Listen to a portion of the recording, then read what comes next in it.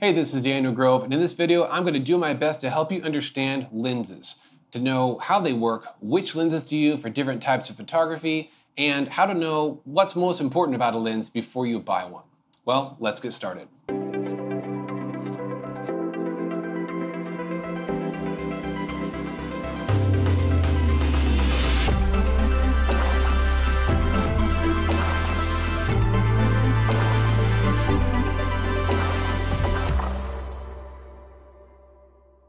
All right, before we get to talking about the different types of lenses, I want to go over a few terms and vocabulary words that you need to understand in order to better understand lenses. You'll see these words and terms pop up a lot in other articles and videos and tutorials, so best to get them out of the way now and understand them early. All right, so the first term is aperture. The aperture is a mechanical opening inside of every lens that lets in light to your camera sensor.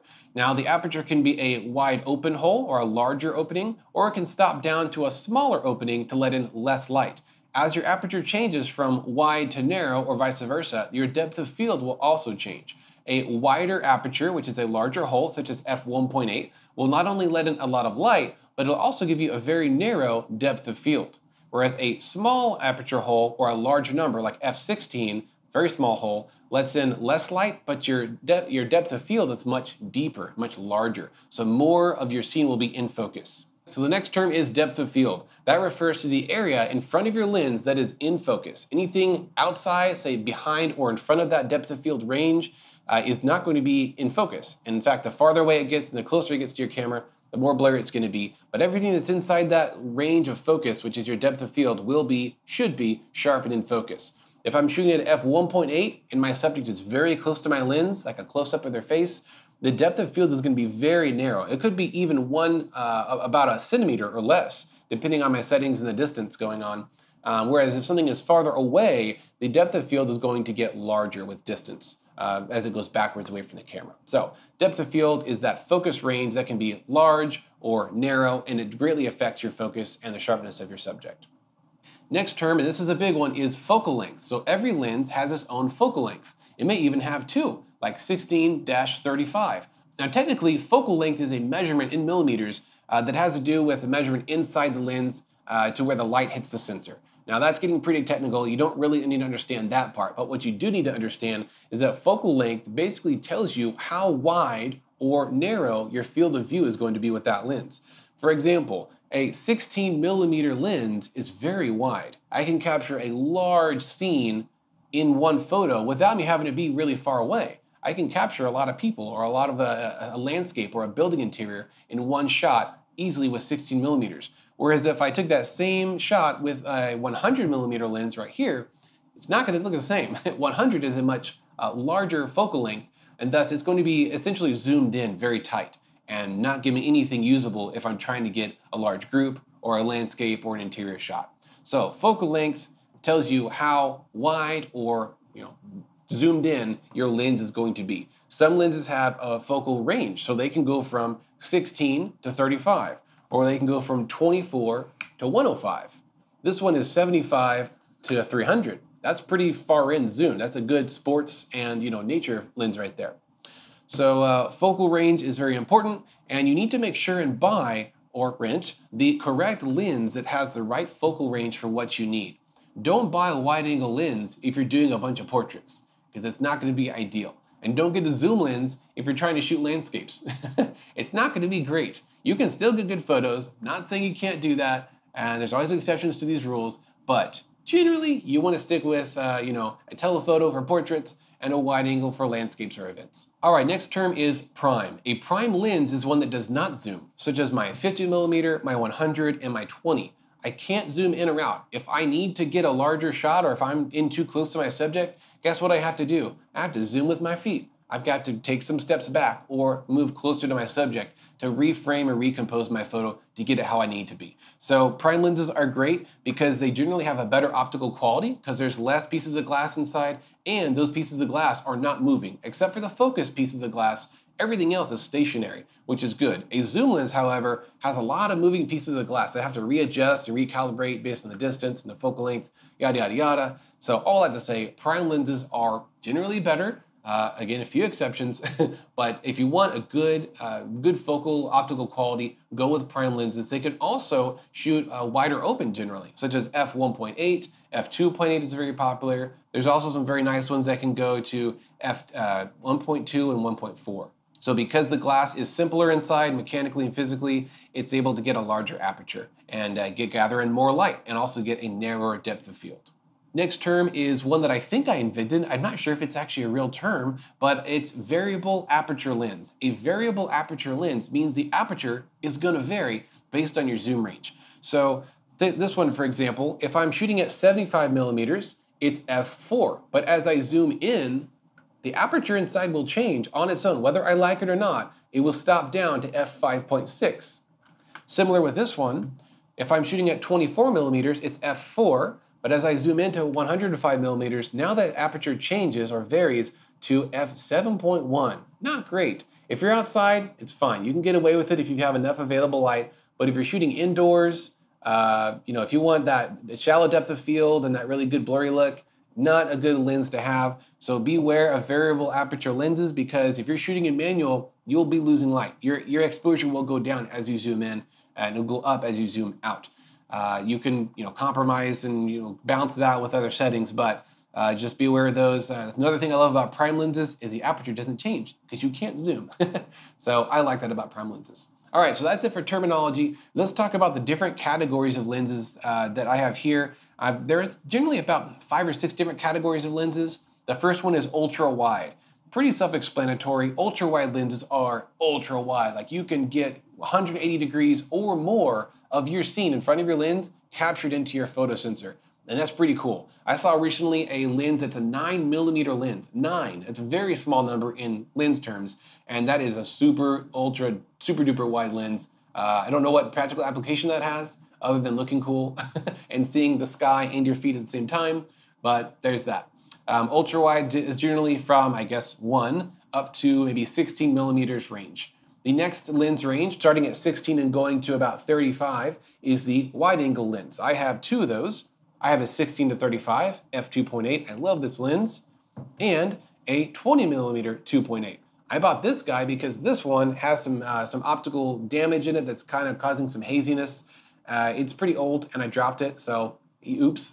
So I got this, and I'm pretty happy with it. 20 millimeters is a nice medium range for my wide angle range, and I use it pretty often. The next category of lenses is standard telephoto lenses. So standard is kind of in the middle. I'd say 50 millimeters is like the perfect standard telephoto lens. 50 is right in the middle of everything. It's a really good range for a lot of different types of photography. Portraits, macros, product photography, event photography, action shots, you name it. 50 millimeter can do it unless you need to back up more or zoom in closer. Then you're going to be out of luck and you're going to need to invest in one of these guys. But 50 is a great starting point. I tell every photographer, please, for the love of everything photography, buy a 50 millimeter lens. They're only like $100. Yongnuo has one for $50. I don't know if I'd want that lens. It's probably not great, build quality or glass quality. But hey, if you're not making money off your photos and you want to buy a decent lens to up your quality, get the Yongnuo 50 millimeter. But better than that, get the name brand one. The Nikon or the Canon 50 millimeter 1.8 is awesome. I really enjoy it. I use it for everything. It's pretty much a starting lens for every photo shoot. Okay, next category of lenses is the telephoto lens, which this definitely qualifies as that. This is a 100 millimeter lens. Telephoto, I would say, is anywhere from the 85 millimeter range up to like 135 or even 200 millimeter range. That is telephoto range, and that means you can see something from far away. Telephoto, far away photo, right? We're gathering light from a far away distance, and we're making that scene fill up our whole, photo sensor.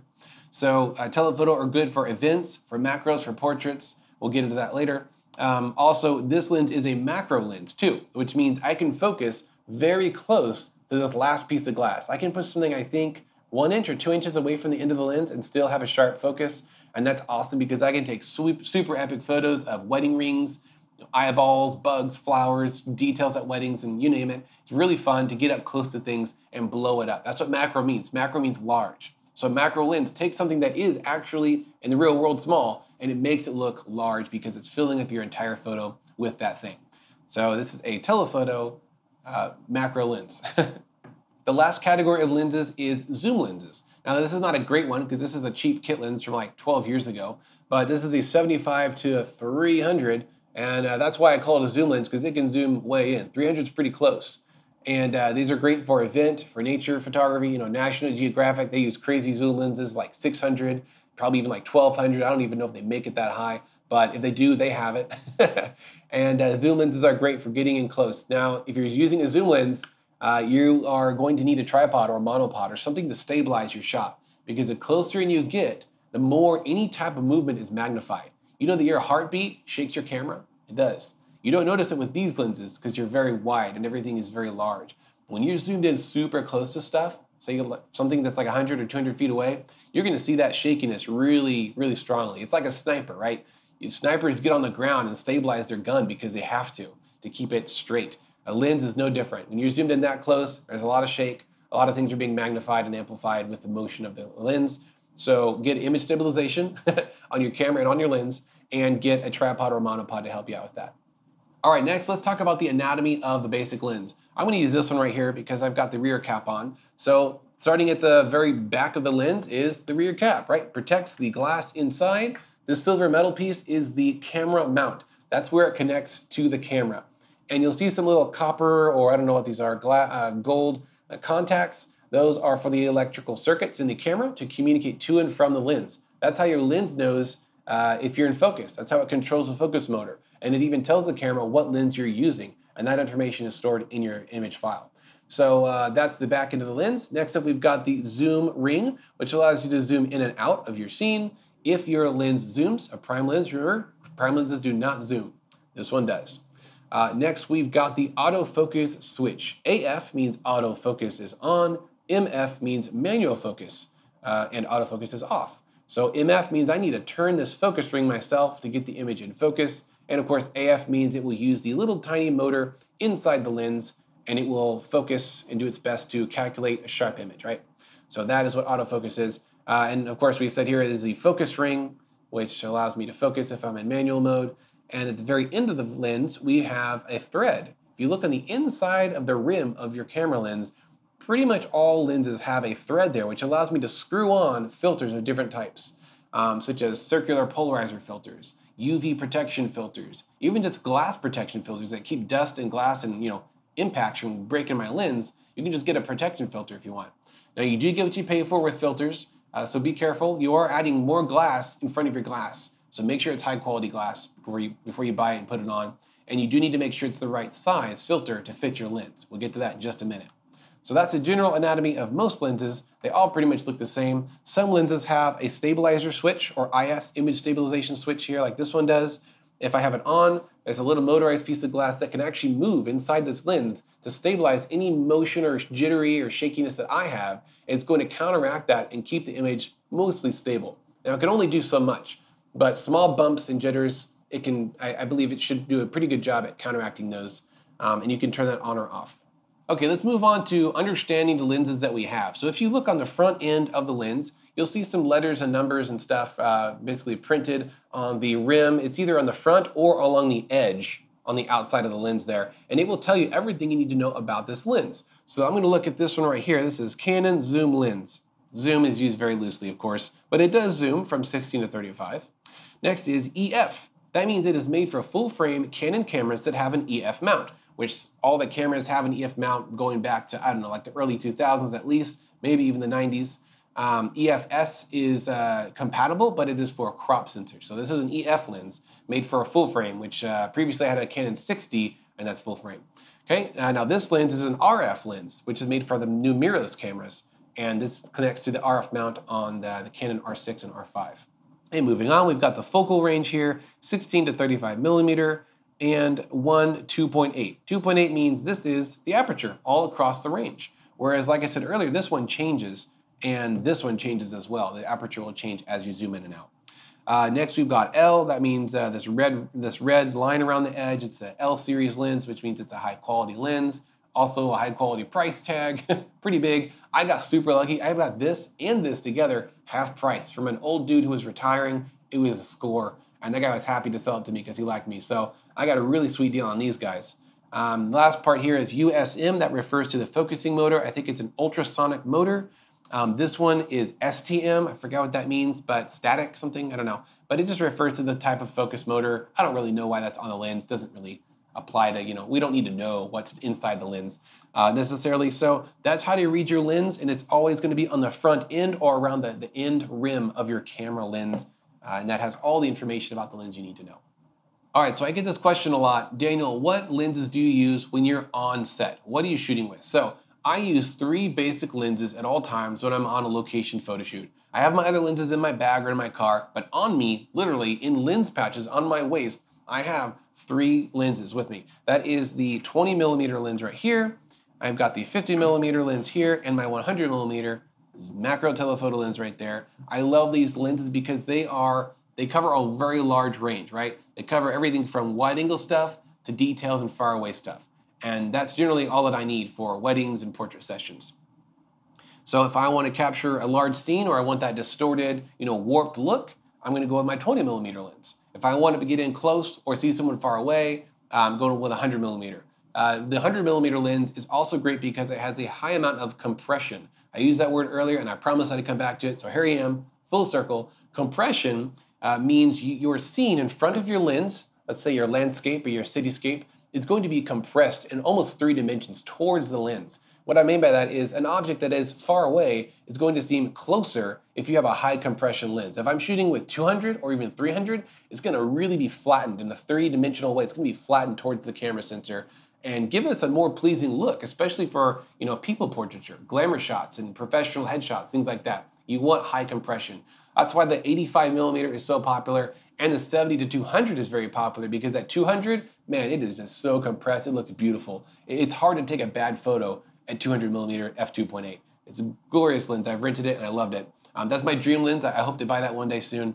But for now, I got to stick with my 100 and it does its job. So compression is good for portraits. The opposite end of the focal range, you do not have compression. Wide-angle lenses have the opposite of compression, which I guess you could say is image warping or image distortion, and you're going to get things that are far away to look farther away. It's like, whoop, stretches that away, and if there's anything close to the lens, whoa, it stretches it towards the lens. So you get this like double stretchiness of your scene and your subject too, which is where it gets really weird. If you're doing people portraits, try not to use wide-angle lenses. Unless you're using it for a specific purpose, you're going for a dramatic, creepy, or comical look, don't use wide-angle lenses because it's not very flattering. If you're up close to someone, especially, you can really see it. Their head's going to be like a bubble head. Their nose is going to be really close to the lens. Their shoulders and their ears are going to be really far back. It's just not natural. And the wider you get, the worse it is. There's a really cool visual. I'll see if I can find one for this video, but it's called the vertigo effect. And in the movie world, if a camera, say a movie camera, right, shooting video, is moving away from a subject but zooming in at the same speed, well, I hope you enjoyed this video. I hope it was educational and helped clear up some confusion about how lenses work, what all these numbers and phrases mean. And I hope that next time when you're looking to buy a lens, you actually know what you're looking for now. Or if you're using what you already have, you can better take advantage of what you own currently and get the most out of your lens that you can. Well, thanks for watching, and I hope you have a great week.